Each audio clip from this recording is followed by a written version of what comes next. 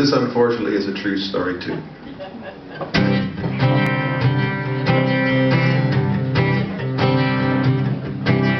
You give a kid a pile of money and you put him on TV for being better at a game than you and I will ever be. You want him in the bullpen, you want him in the zone, but you want him far away from the microphone.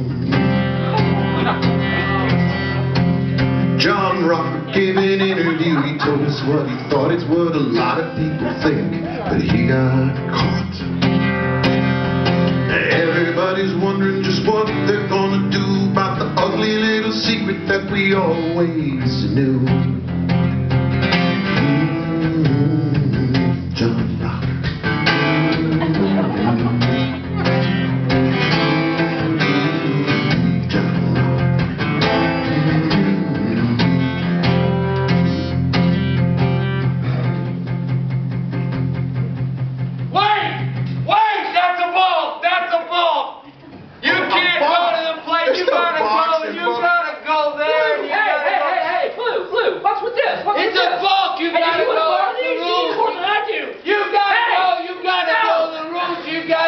Here you go, you're there, you go. We ought to call you Brown. That's what you're full of. Give me a break. What the hell? Come on.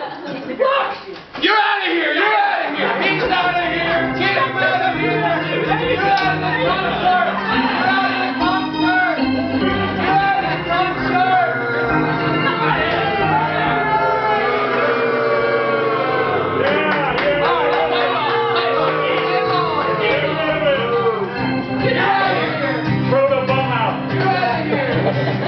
It's Atlanta, we're used to that. When I heard the first story, first thing that came to mind was how Henry Aaron fought his whole lifetime, battling the demons that raised their head in the kind of ideas that interview spread. John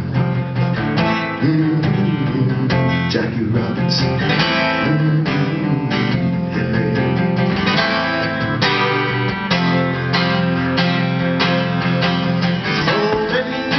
so many times, so many jokes, so many crimes, so many missteps, so many abuses, so many apologies, so many excuses.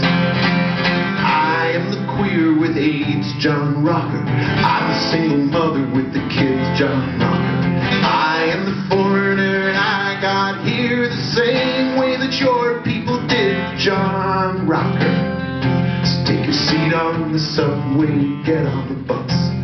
Underneath your fears, you're just one of us. Get your feet on the subway, get on the bus. Underneath your ignorance, you're just one of us. John Rocker gave an interview, he told us what he thought, it's what a lot of people think, but he got